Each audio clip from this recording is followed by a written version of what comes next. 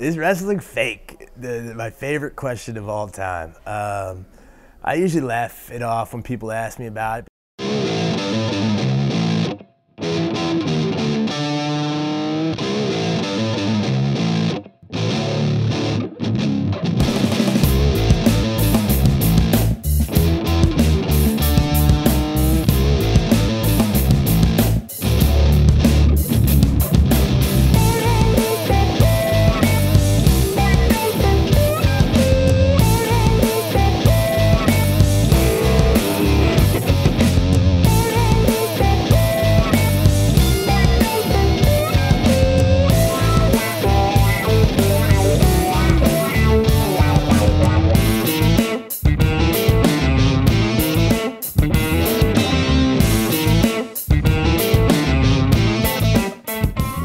My wrestling, it's a long story. 10 years old after watching the movie Man on the Moon of Milos Forman, the movie about the life of Andy Kaufman, that it was a genius. Just like anybody that likes wrestling, I started like at an early age, about 8, that I liked it. I was the kid that had all the wrestlers, the old like LJN rubber action figures from the 80s. The fact is, I don't choose the wrestling, but the wrestling chose me. I remember seeing Tommy Dreamer at the county center when I was really little. A friend told me that Tommy was starting a school over here in Poughkeepsie called the House of Hardcore. In the middle of the ring, everybody sees me. If I'm over here, then referee somewhere, bodies, oh, I can't see. American Dream, Dusty Rhodes. Boom, in the middle.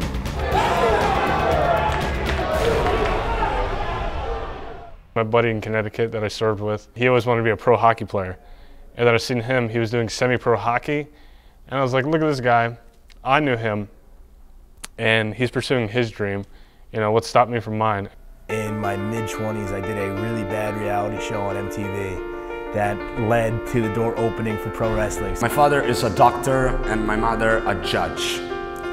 So, in my family, say, I want to be a professional wrestler was something, but I want to go to the moon, you know. When they see that I'm a professional worker and a professional student of that world, they support me.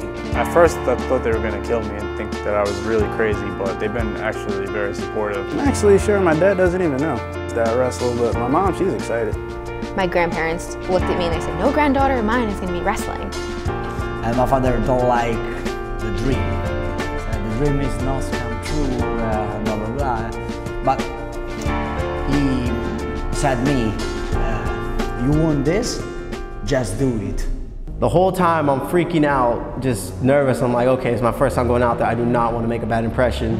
When you start off in independent wrestling, if you're coming into wrestling to try to be famous, make a lot of money, you are in the wrong career. I don't make anything right now from wrestling. You're brand new, you just started the business. Guess what? You're gonna sit up in the ring all day, you're gonna get there at noon, you're not gonna be done till 2 o'clock in the morning, and you're lucky if you get $25. That's if the promoter feels generous that night and wants to pay off the new guy. So you're losing money. And it's just a vicious cycle of you get paid nothing to bust your ass. You'd probably say that this is all adding up and sounding like a pretty ridiculous venture. The passion is always stronger than the sacrifices.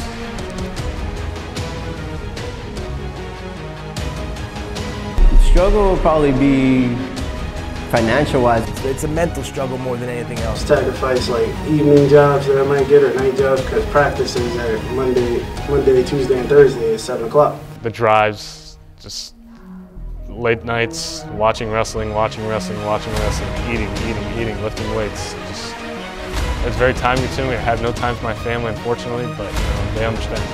That's kind of the up and down of being like an independent wrestler. Like, you know, you go to Florida and you're traveling for the weekend, you're a god, and then you come back on Monday, you go to whatever job you have. Maybe some guy works at a gym, maybe you're a mechanic, maybe you're a bartender. But you know, like for those brief little moments, you're a superstar, and it comes crashing right back down on Monday. WWE is the be-all, end-all, #1 company in pro wrestling. Obviously, those that are in WWE are probably making the most money. In Europe, it's so different than the United States. In the United States, the business, the mentality, the people's mentality is so different. In Japan, it's a sport. It's in the newspapers over there. It's just a different culture, and they take it so serious. A ring is not a trampoline Some people think it is, it's not.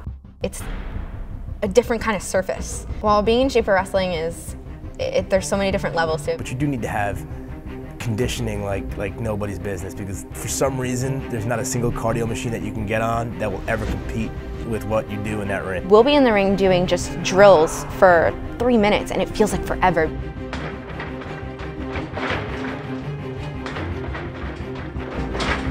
But once you get into the ring itself, running the ropes, doing a match, it takes so much more out of you.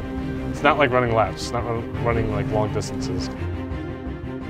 First time I took a bump, I was like, oh, it's not too bad. It must be like some type of padding on the mat or something like that. No, it's not. I work out my back a lot because it's not for show, it's for protection. The pounding that your body's taking while you're trying to breathe, while you're doing all these other things, it's the conditioning. It's not easy. Nothing's easy in this world, and to make it in this business, you gotta learn to survive. Come on, come on, come on! I was actually sick when I was a junior in high school. I was diagnosed with Hodgkin's disease. As a result of that, I actually did, have to take steroids as part of the treatment for that. A peanut can be deadly to certain people. You know, do we ban peanuts? No, we don't. We put a warning label on it. Steroids, it's a touchy subject. It's not something that people talk about. If they do it, it's like a circle of people, you know, and it's like, it's one of those like wink, wink, nudge, nudge things. I actually have had friends, I've been to the gym, trained with, that have, dabbled in it, and I think there is a addictive element of it. It's not a drug that's been regulated. It's not a drug that's really had long-term testings. Because of steroids, so many, wrestlers, even athletes in general, have died early because of it. There are jacked up guys in wrestling, don't get me wrong, but there are some that's successful and they're not all jacked up and stuff. Very limited shortcuts that women can take to enhance their performance. And you're getting these benefits and you're not working as hard to achieve it, of course you might continue using it. The fact that there's testing on the top level now kind of eradicates it on the lower level. My personal opinion on steroids, keep them banned. They're still going to get them. They're illegal now, people still get them. If WWE called me tomorrow and I was doing some sort of cycle, do you really want to lose your dream contract in life because you did roids?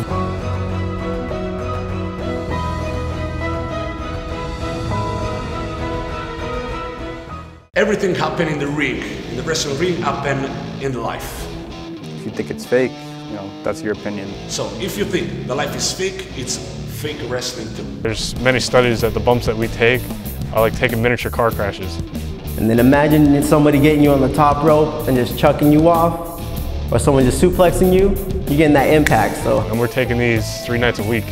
People who say it's fake just don't understand them. You put your body on the line. That thinks, oh, that's is different. It's not like a box, it's not like a Muay Thai, it's different.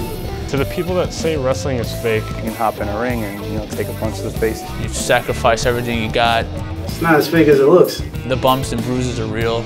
I would love to have them sit here one night for 3 hours and then at the end of it say, you're not an athlete, you don't deserve to be considered a sport. Like, not everyone can do it. If you're looking to get into pro wrestling nowadays, there's a couple of things that you need to do. Do your homework and really think about, is this what you want to do? You need to diversify your skill set. Get in shape, because it's not easy. You have to reach your star with your power.